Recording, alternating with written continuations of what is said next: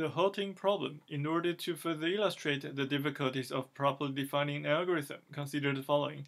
Let us assume that we formally define what an algorithm is.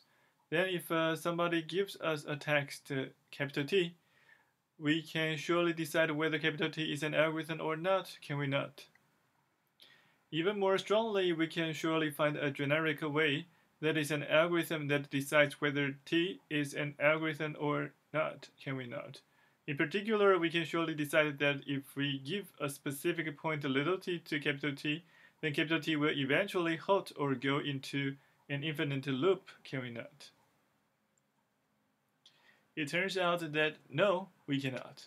Let us assume that we can, that is, that there exists an algorithm halt of t, capital T text with little t input, so that halt of tt is equals to yes if t halts when given t as input,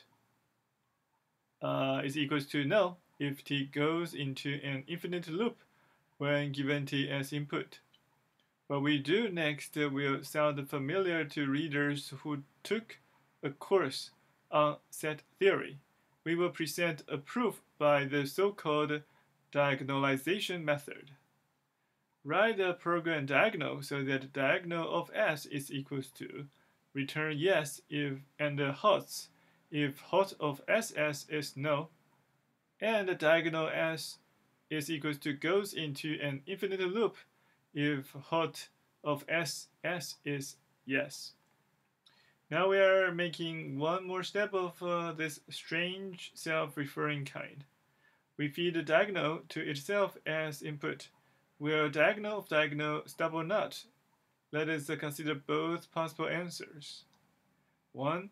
Let us assume that first, diagonal of diagonal halts. By the definition of diagonal, that means that halt of diagonal is no. However, by the definition of halt, that means the diagonal does not halt on itself. This is a contradiction. 2. Let us now assume that diagonal of diagonal goes into an infinite loop. By the division of diagonal, that means that halt of diagonal is yes. However, by the definition of halt, that means that diagonal does halt on itself. This again is a contradiction. So our original assumption that halt exists led to a contradiction. Therefore, halt does not exist. It is important to point out that all we proved is that there is no algorithm that would decide whether any given text T is an algorithm. That is, whether T will halt on an arbitrary input T. For a specific text T, we can very often decide whether T halts on T or not.